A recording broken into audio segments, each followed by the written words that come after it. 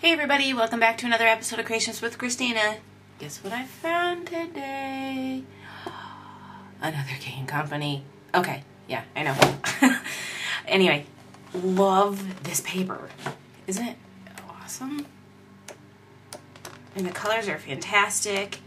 And one thing I noticed with K&Co is their paper, the colors that they use match Paper Trey ink cardstock, like, beautifully. So anyway, this is an Amy Butler line, and it's called Lucky Flowers. Got it at Michael's today.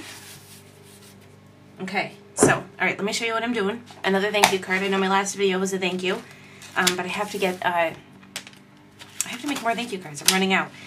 So this is the Storybook Cricut cartridge, and I'm cutting out from the accent frame the thank you at 2 inches, and then I also cut out the accent blackout with at 2 inches also. So I cut that out on Paper Trey ink. This one is cut out on the Ocean Tides, and this one is oh, what color is this? Lemon Tart. Okay, so what I'm going to do now is just adhere this right to the top. Okay, and I'm going to use my 2-way glue and a piece of scrap paper. And I'm just going to go ahead and put that right on the back. Get my pen started here.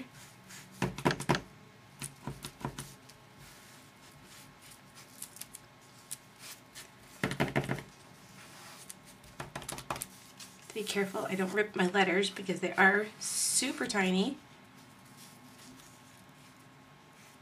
And I'll just dab this one on because I don't want to, like I said, rip my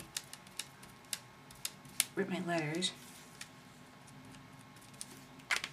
And then I'm going to adhere this right to the front of my, see, I'm already stuck to the paper. Ah, okay. Right to my front of my Lemon Tart. A little crooked.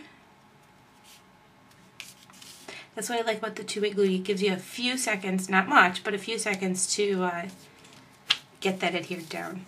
Ooh. Isn't that cute?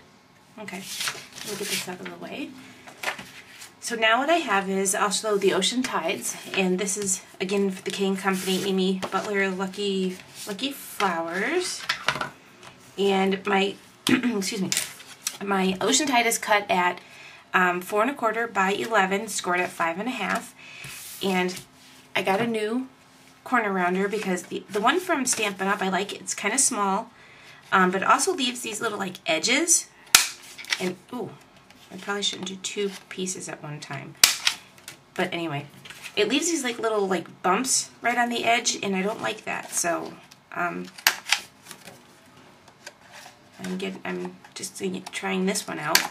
I never used a paper corner rounder like this before. It's a Fisker's Punch, so it's actually very nice and very easy to squeeze. And I'm just going to adhere this right now to the front of my card. Before I do that though, I want to see, I'm not sure if I want to tie a bow or just a straight ribbon going across. I think I'm going to go with a straight going across instead of a knot. I usually put my knots on.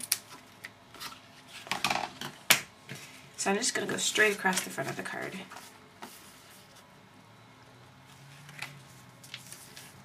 Look at the back side. Oh, love this paper. So I'm just get some Scotch tape here, and I'll just adhere this down. Like I said, I couldn't decide if I wanted to go the knot or straight across, and I always do a knot, so we'll mix it up and do straight across this time. Okay, and then I'm going to use some dimensionals on the back of this. Okay, so now what I'm going to do is just adhere this down to the front of my card.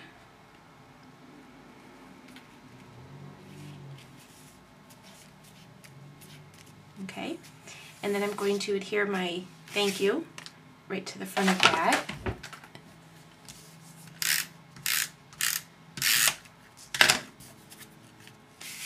And I'm just going to put that straight across, going across the top here. So there you go. Thanks for watching another episode of Creations with Christina. I'll see you next time. Bye.